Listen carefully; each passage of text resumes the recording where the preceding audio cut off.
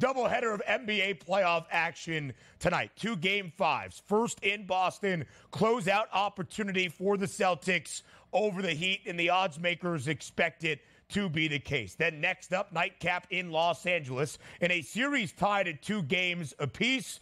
Who takes the series lead between the Mavericks and the Clippers? We start, though, first DRS inside TD Garden. Again, it's a 14-point spread. When you look at the money line, to win this game, to win this series outright, it's minus 1,000 in favor of the C's. Even without Kristaps Porzingis for this 5th game, Boston incredibly expected to win this series in advance to the 2nd round. But on this show, using the odds to form the conversation, that's not really our talking point. It's how competitive will this 5th game tonight inside TD Garden be? Can Boston cover as a 2-touchdown favorite? Do the Heat keep it a little bit closer than expected?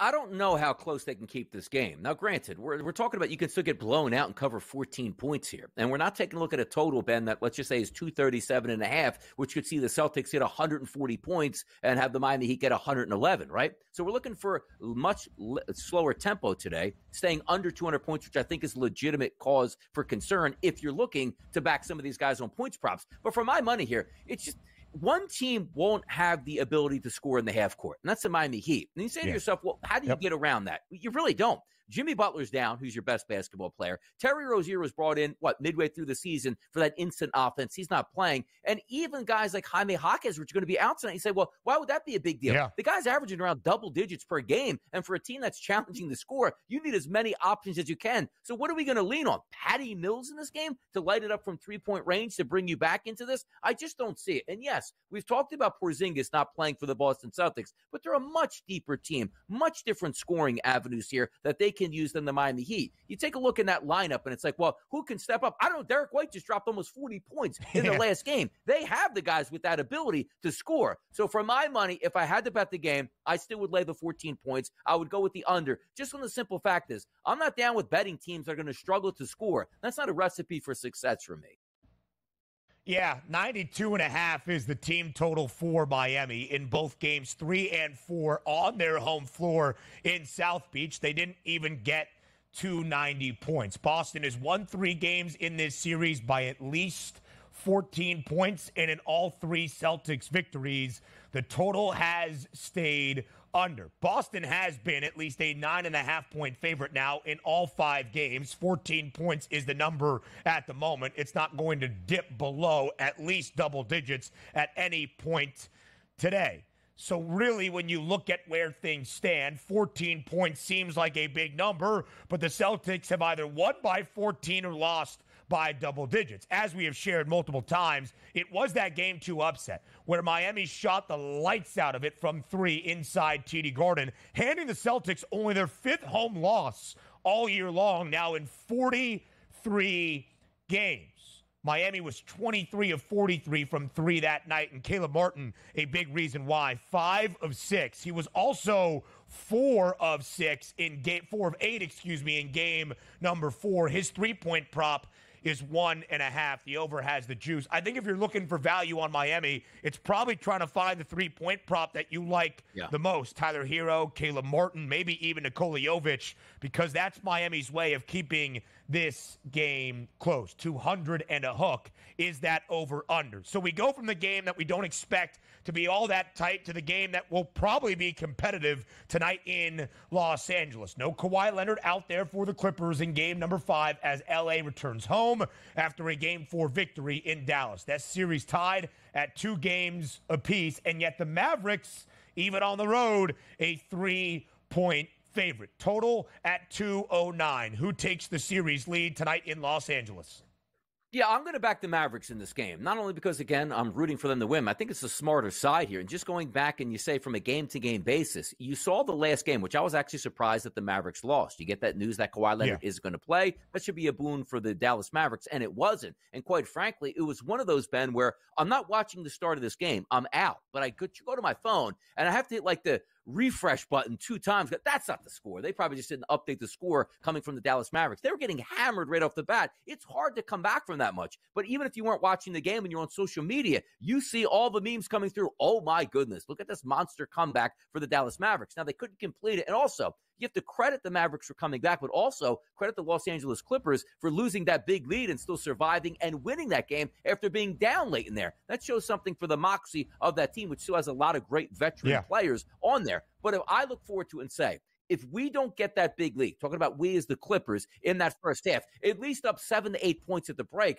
I just think the Dallas Mavericks are better overall. You're going to be relying on guys to score a lot of points on the Clippers that during the regular season, you sort of step back and be like, well, we have a big 3. Let me just fill my role. Now guys like Russell Westbrook, who might be able to come off the bench or even start tonight, that are expected to score 7 or 8 points, they need to go with double digits here. Norm Powell needs to have a big game tonight to sort of make up that difference here, because I don't think Paul George and James Harden can go nuclear from 3 every single game. I just think the Mavericks are a better team tonight. And granted, Luka Doncic may be struggling a little bit with his knee. Not struggling here on the FanDuel Sportsbook, Ben, with a 33.5 point prop tonight, followed by Kyrie Irving at 26.5. I trust the 2 superstars on the Mavericks more than I do the James Harden and Paul George matchup here for the Clippers.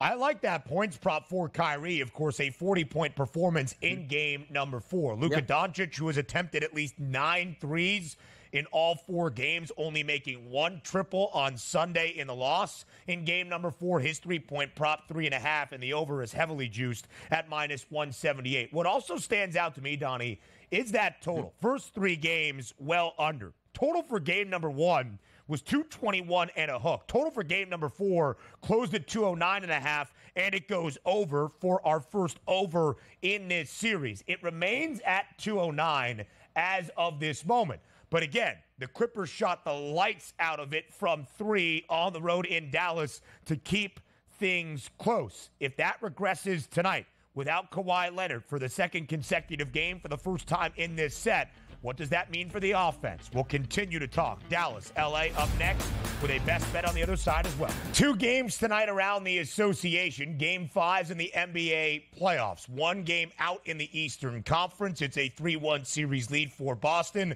The Celtics a 14-point home favorite, looking to clinch this series even with an outright win over Miami. But the game we expect to be more competitive is game number 5 in Los Angeles. No Kawhi Leonard out there tonight in LA for the Clippers, and because of it, the Dallas Mavericks a 3-point road favorite. Donnie, let's focus on the total. 209 is that over-under. Again, the first over we've seen in this series happened on Sunday in game number 4. 209 and a hook was the closing number. It goes over. Total for game 1 was 221 and a half. We have dropped by more than 12 points at this moment to reach where we stand in game number 5. How much offense do you expect tonight in LA? Well, we don't need a lot of offense. And again, FanDuel opened that up at a 210. That's just now down to 209. Some other outlets also showing at 208.5. So you might be waiting throughout the day if you like the total, and it might be dropping just a little bit more here at the FanDuel Sportsbook. But for my money, I already told you, the Miami Heat Boston Celtics game, it's a 200.5, and I like the under. I actually like the over in this game because we're not waiting on Kawhi Leonard. It was announced pretty early Kawhi Leonard's going to be out, so the game plans will be set in motion. You don't need bad shooting nights here and say, oh, well, that's the only way it stayed under, because if you're talking about 225.5, 231.5 regular season totals, then you worry about it. 209, basically, if you think these 2 teams can approach 100 points apiece, which I think they do, you're probably in a good mix here. I expect good performances out of both teams here and a solid tempo, even with Kawhi Leonard out. Other guys will just have to step up. If the 3-point shots are flowing, they'll knock this down. And again, we're not talking about a big price point. 209, I'll go over here. 18 of 29. That was what the Clippers were from deep in game number 4, better than 62%. Now, if you expect some regression, maybe that factors into the over-under, but again, it's not a super steep over-under, albeit the largest of the 2 games tonight. 200.5 is the over-under in Boston between the Celtics and the Heat. And I will make one final point about this series out west between the Mavericks and the Clippers. Again, no Kawhi Leonard tonight. His status moving forward, very uncertain. If Dallas does win, as the odds expect, the Mavericks, even if Kawhi is out there for Game 6, would be a favorite back on their own home floor. Plus 120. That is the number in the series correct score market for those series prices for the Mavericks to win this series in 6 games, 4-2. Certainly gets my attention if I believe the odds are justified, making Dallas the favorite tonight with no Kawhi Leonard on the other side for Los Angeles.